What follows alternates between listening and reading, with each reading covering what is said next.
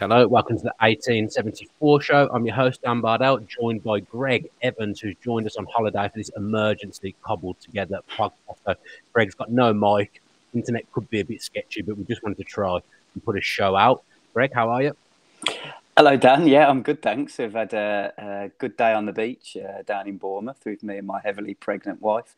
Yeah, I did say I wouldn't be doing any work this week, but obviously when news like Christian Purslow, one of the most important people at Aston Villa, is announced to be leaving on the morning of one of your holiday days, you've just got to get into action, haven't you, and work. So. To be honest, you haven't been on the beach, have you? You've been on the beat. That's what I actually thought you were going. That's actually what I thought you were going to say. Then that you were on the beat. Just I mean, fair play to you. It's a terrible time for you to be going away, and then this has happened. But it was huge news this morning. I don't think it was a great surprise. In some ways, it felt like over the last few weeks that this was the way it was going to go. You've done a kind of a long read on the Athletic that's come out this morning, going over the last 5 years and why this has happened. So for those that won't have read the piece, do you want to just go into a little bit of detail over what you've written this morning?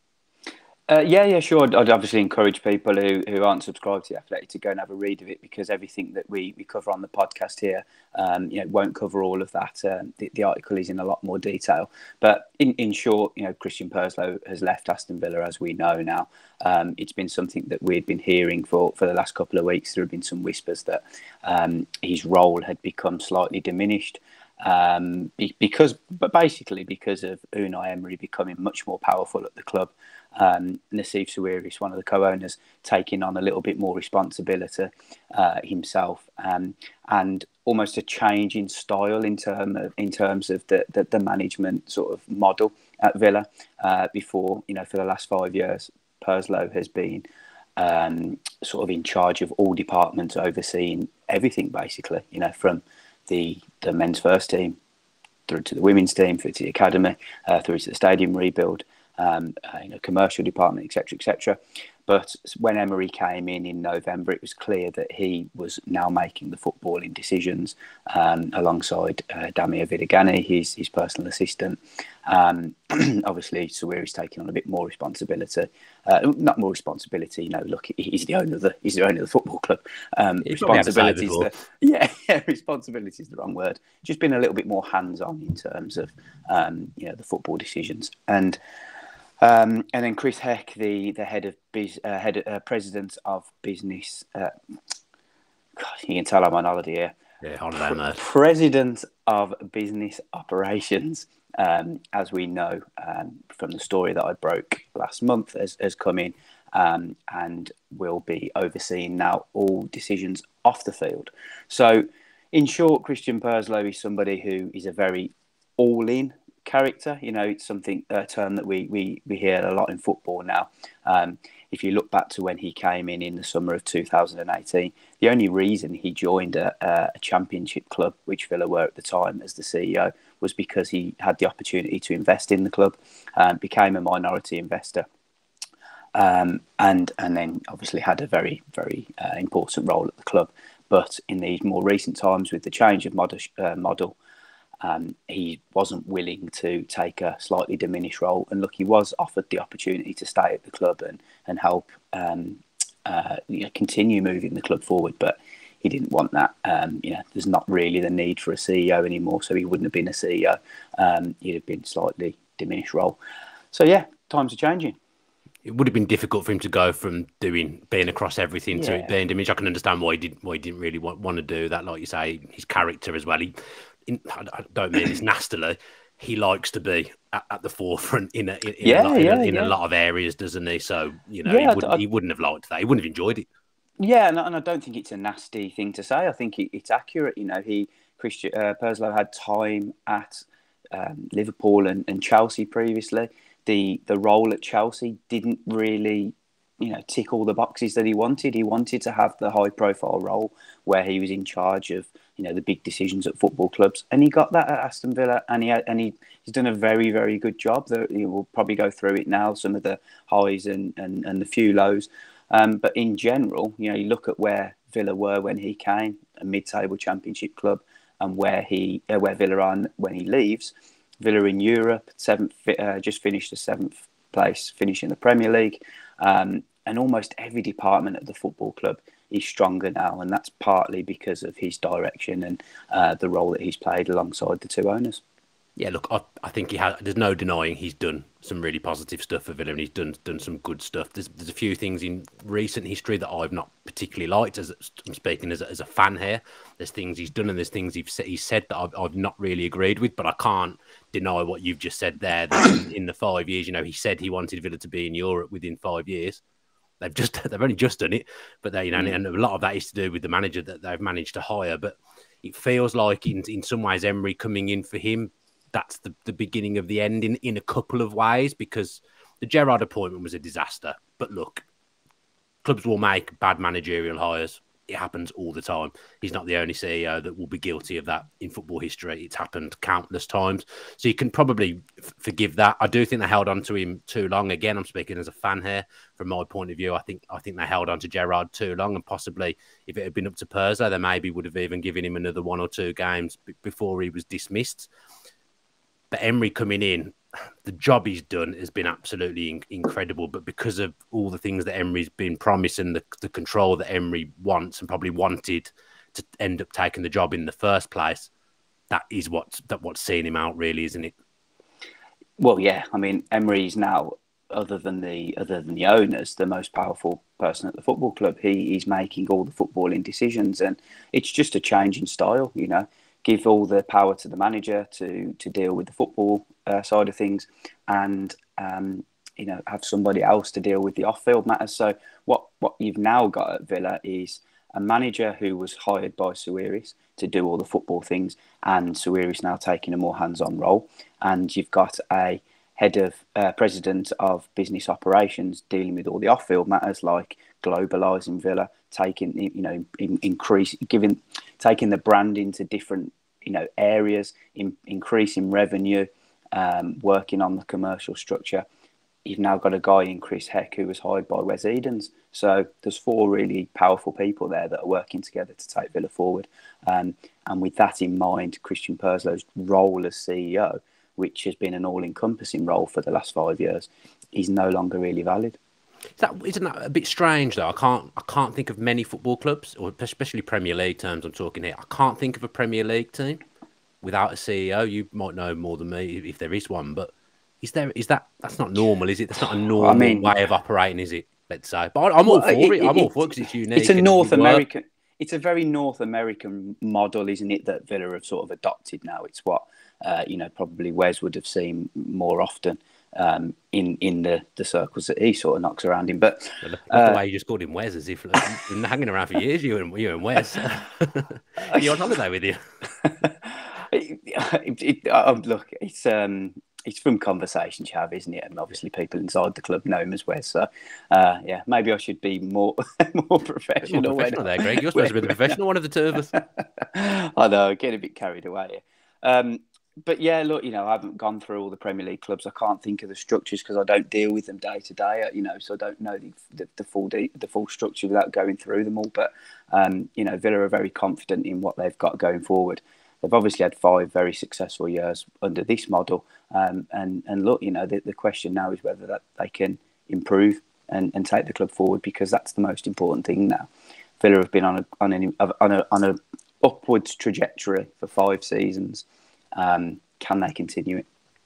Yeah, I think completely forgot what I was going to say, which is great when you're doing a live podcast. I think he goes. It's almost.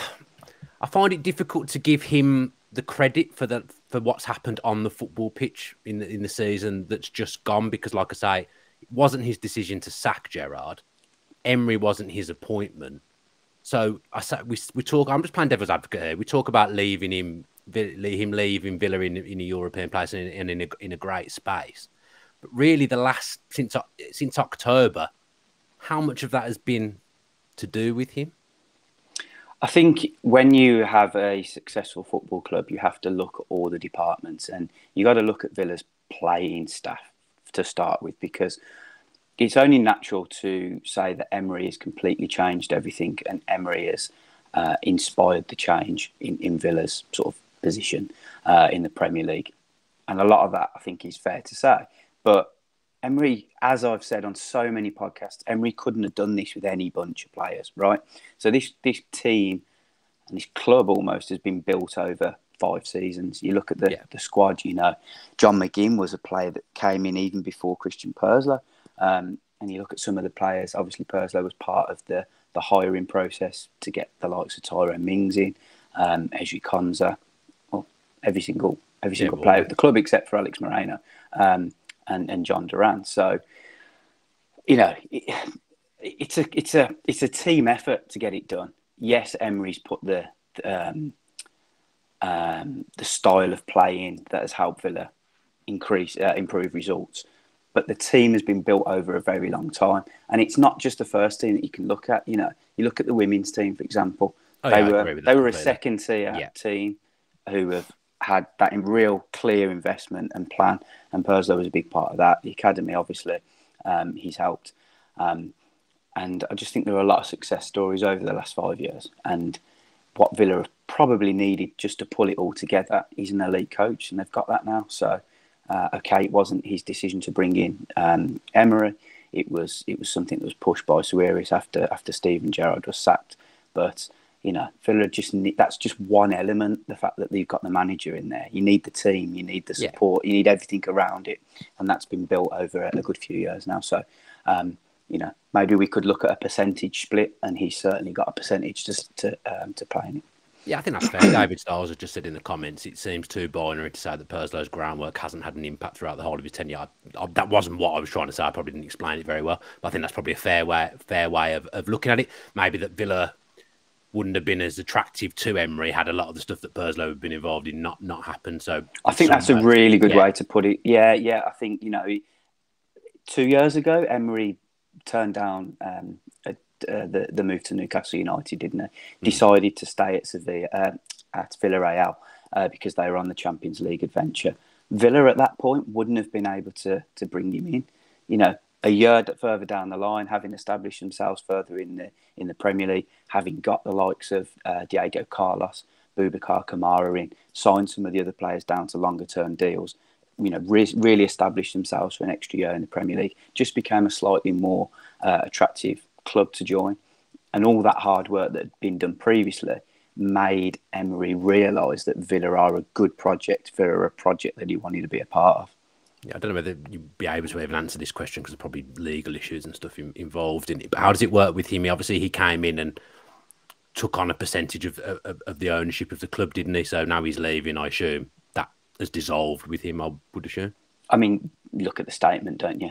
The official statement said Christian Purslow's left his position as CEO and director. So, assume so. Yeah, so that's gone. Ultimately, there's a lot of recency bias in football. I think, unfortunately for Christian Purslow, I think he'll be remembered for the Gerrard debacle, just because that's something that's happened more recently. And as I said, it was a mistake, but clubs hire managers that don't work all the time. But ultimately, I think that's. You're saying, though, he was offered to stay on. So let's say this. Again, I'm trying to work out what I'm trying to say here. Was the Gerrard thing the end of him, do you think? Well, yes and no, because there was no major bust up or falling out or anything. But when Gerrard was sacked, Suarez took on more of a hands-on role and decided to push to get Emery in. And since then, the whole direction and the model of the club has changed. So almost by consequence, yes, that's a good things have changed. Yeah, that makes sense. Look, like I say, he's done some good, he's done some bad. He did some things towards the end of his tenure. Said something. It was more stuff he said that I didn't really like at the end of his tenure. I didn't like that interview with Beth Rigby on Sky News at all. I thought it was completely unnecessary. I'm not sure why he did that. I didn't like some of the wording around season ticket raises, but then that, it comes from him, but it might not have been him that worded it. But I think overall, I think the main way you can look at it is that, 5 years ago, Villa was struggling in the championship. It was looking pretty bleak. He leaves, and Villa are in a much better place. Look, I don't think he'll stay away from football. I think you'll see him doing something. Even in that Beth Rigby interview, I kind of got the feeling that he was laying down the groundwork for a work in football in a wider scale rather than maybe being at one team. But it's interesting, yeah. I mean, it is interesting to see what he would do next. I mean, I just rewind back to 5 years ago when, almost 5 years ago when he joined. I spoke to him at length on his first day, and he was saying he had planned to go to lots of different places in the world with his wife and go and visit some of their favourite cities. And look, the appeal of coming to a championship club as a CEO at that point, it just wasn't there. And he was almost talking. He was almost talking as if he was ready to retire at that point, and that was 5 years ago. Now he's had a couple of he's had three really important roles at football clubs, and I feel like he got everything that he needed out of this one. I know privately that it felt very rewarding for him when he spoke to supporters, and he talked about some of the good things that happened at Villa as part of his time at the club. And look, this is a guy who's had so much success in business, but having that sort of high profile status in football, he really liked that. And yeah, you could tell. And look, that's what happens sometimes with really wealthy, successful businessmen. They tick off that box and they want something else then. Successful people, that's typically what happens also. So he got that. Whether we'll see him in football again, don't know. Whether he'll get an opportunity like Villa's again and be able to go on a journey like that or get something as high profile remains to be seen. But what's very clear is that he's a very, very good operator and he's helped Villa a lot. There'll be people who have other things to say about him, good and bad, but in general, he's done the job that was required. Obviously, he was the kind of the face of the club. So at Premier League meetings, he'd be the person that would attend those meetings. When Villa sold Grealish and brought the three players in, it's him talking about that. That's kind of gone now because it's Emery is the football side. So you probably in fact don't know this at this point, but Premier League meetings, for example, people or Villa fans will want to know who will be our voice at those meetings. Now, do we know that yet? Yeah, it'd be interesting to see because Purslow was a very vocal voice in those Premier League meetings. He always fought hard for Villa. Villa were one of the other 14, weren't they, when the top six were sort of fighting for other things, and Purslow would always try and fight for the other 14. He was very passionate about trying to make Villa big again, and I think supporters like that. Whenever you listen to him speak, he was always trying to big up Villa about how big they are and about how much he wanted to take them forward. I presume it'll be Chris Heck now because he will be dealing with all the off-field matters, dealing with stadium expansions and globalising Villa. So, it's very early days. Obviously, we're sort of 12 hours into Purslow's exit, so still trying to answer get some of the questions answered. But I presume it will be him moving Villa forward. I mean, he's worked in football before, so he's worked for the New York Red Bulls. He's worked with doing similar kind of things, I would presume, at New York Red Bulls. But you can't. I'm not saying you need Premier League experience to come in and do jobs, but I imagine in a Premier League meeting, not having that experience would be a little bit of a disadvantage. So it will be interesting to see what happens with that and how it goes. Again, that's something I can't deny. Having Purslow fighting your corner in those kind of meetings, he's a voice that's going to get heard. He's going to get his opinion across that. That's how he is. Yeah. Lots of people described him as tenacious and sort of very. He was very, very hardworking. I didn't have a very close relationship with him. I don't think any reporter did. He was very keen on keeping the media out the loop in terms of transfers and key decisions at the football club. I think what we've seen over the last couple of years is Villa trying to announce transfers, themselves breaking sort of those exclusive stories themselves. That's what Purslow really was keen on. It became almost a bit of an obsession trying to keep the stories out, which I don't think was too healthy, for people close to that. But Villa are moving forward. Obviously, the big talking point today as well that we haven't touched on is Monchi at Sevilla. Unai Emery's worked with him previously in Spain and wants to bring him in. Villa are quite far down the line, but it is still complicated. We don't know for sure if Monchi is leaving Sevilla yet. There are plans at the Europa League winners have put in a lot of groundwork with signings already, and that's part of Monchi's plan. So we'll see whether he fancies coming to England for the first time ever, and we'll see what he's made of. It's been a long time, hasn't it, since he's been in football, and look, he's got an incredible history of signing players and selling them on for more. But he started 23 years ago, and a lot's changed in recruitment and data science and analysis and scouting now. Does he still have that magic to get ahead of everyone else? Let's see. Obviously Emery thinks he has, and Emery wants to work with him. I think key is having a really experienced operator alongside him. Don't think Villa are in that position where they typically need to go and find gems for £2 million and sell them for 30 million. It helps, but Villa are in a new level now. They want to go and buy players that are already ready as well. So having that experienced operator is what's appealing.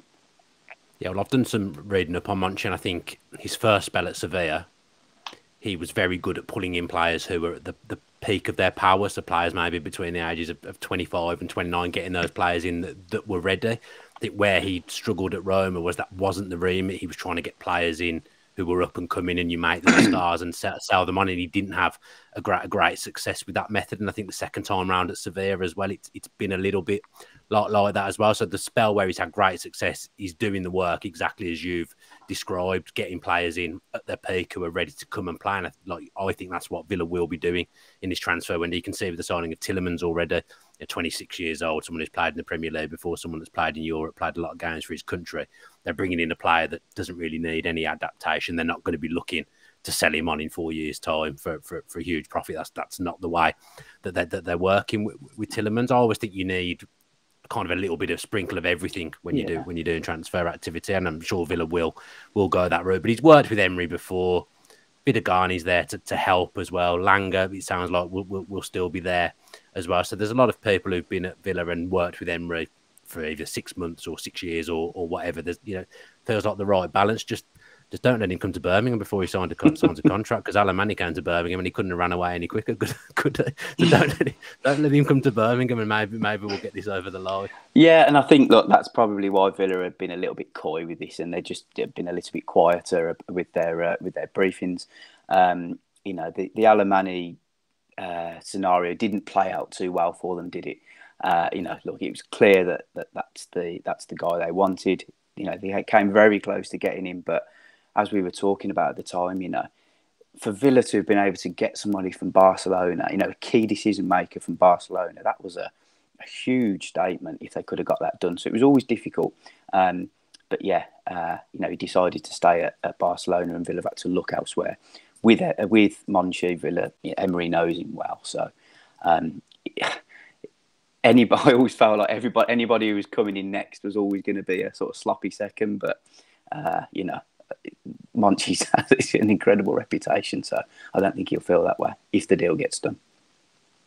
It feels a more attainable target than Alemany to me. I mean, but look, he has huge power at Sevilla as well.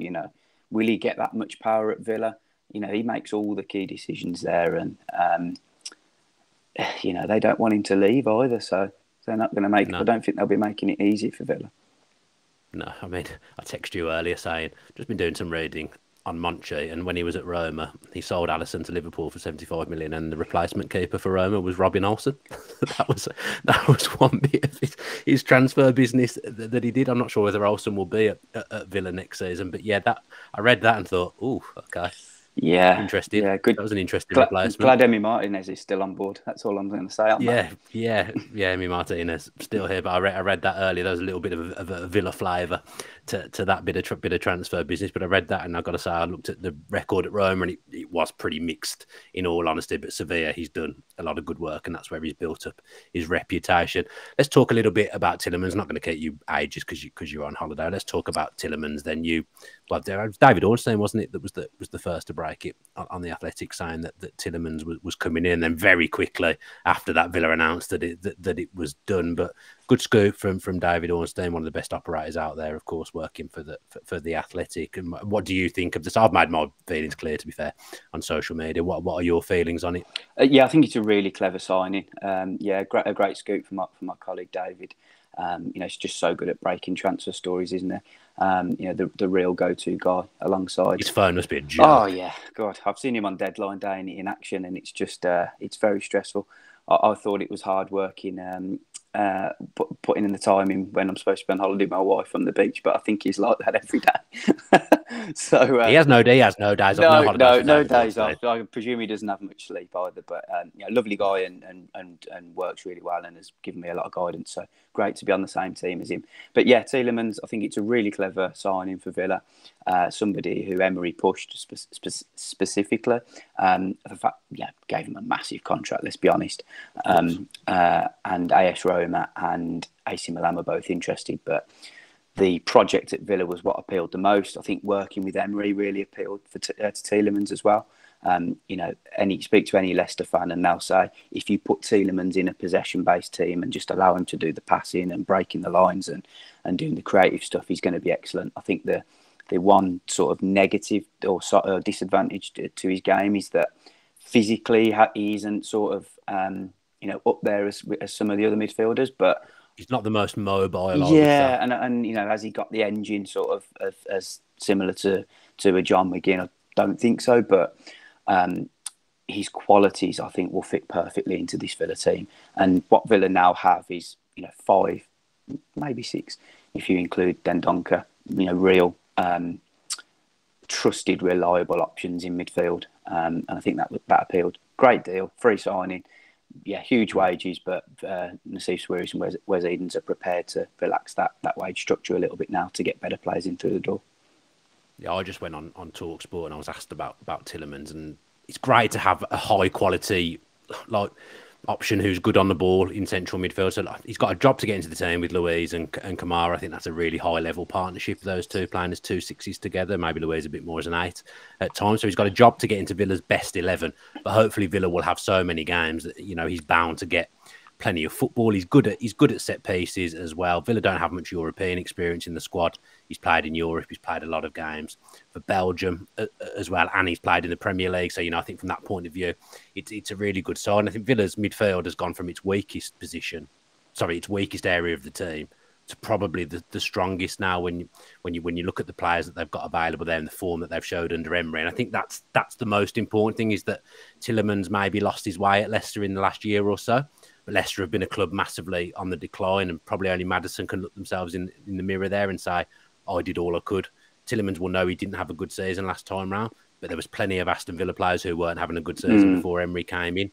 Emery improves players. If you put Tielemans in a defined system and tell him exactly what he needs to do, he'll do it to a high standard. Yeah. And I think the refresh will do him good as well, because he'd been at Leicester 4 or 5 years now. I think it's a really good signing, especially on a free. Look, I know it still costs money and the wages will be inflated, but for a free transfer, it's a no-brainer. Yeah, it's a great deal. And I think that one of the other bonuses is that he's not going to need much time to settle in. He knows the speed of the Premier League. He knows the opponents he's faced previously. He's played 5 seasons for Leicester now. He's got the entire pre-season to get himself used to Villa's playing style, his new teammates, etc. And Villa have got a lovely blend in midfield now. I think some real success stories in there. John McGinn, one of the bargains of the century, for 2 million. Boubacar Kamara, a player that Villa pushed really hard for and worked really hard on the data side of things to identify him and why he was the best fit for Villa. Steven Gerrard was the guy who obviously pushed really hard at the very end to get him through the door, and played his part there. Douglas Luiz, a player that's one of the longest serving players now at Villa, bizarrely. And Purslow did the hard work to get him to sign an extension. One of the sort of last footballing decisions he made, actually. So if that's one of the legacies he leaves, then fantastic. And obviously Jacob Ramsey. You said, oh sorry, Louis, sorry, yeah, the contract extension, in October. Yeah, sure. Yeah, they did well to do that. And Jacob Ramsey, somebody who's a player who's the poster boy almost for youth development at the club now, following Jack Grealish's exit. So yeah. Really, really lovely blend in midfield, and yeah, Villa are moving forward. I mean, the 5 midfielders you've mentioned there, Villa have put those 5 players together in midfield for around 17.5 million for the 5 of them in transfer fees. Like that's some business. And don't get me wrong, Villa have wasted an awful lot of money at various points over the last 5 years. But to get that midfield together now, it's taken Emery to come in and get it all together. But having those 5 there and 17.5 million, that's incredible. That's great. That's the kind of transfer success that I've been envious of other teams having in the past. I look at that now as a Villa fan and think, yeah, we've done really well there. Quick word before you go then. Any other transfer gossip that you can give us, Greg? Everyone's been waiting for that sorry, more than don't anything. know at this moment in time. I haven't had many calls on that over the last couple of days. I've been switched off a little bit, so I'll try and update some more next week. But we'll do another show next week when I'm back at home. I'm more focused, and my wife isn't hiding under this bed. Yeah. Well, let's get your wife from under the bed then. Let's end the show. Greg, thank you very much for jumping on with me tonight. It's 473 of you here watching at the moment. Thanks ever so much to every single one of you for watching, and those that will go on and watch the video as well. We'll be doing 1874s throughout the summer. There hasn't been a video for a week or so, but yeah, busy lives and things going on. So we're going to aim to try and do one a week if we can to go through things. So thanks to Greg for interrupting his holiday to come on and chat with me. Thanks to everyone that's watched. Thanks for Adam for throwing the show together last minute as our producer. And yeah, have a good rest of the evening and we will speak soon. Up the Villa.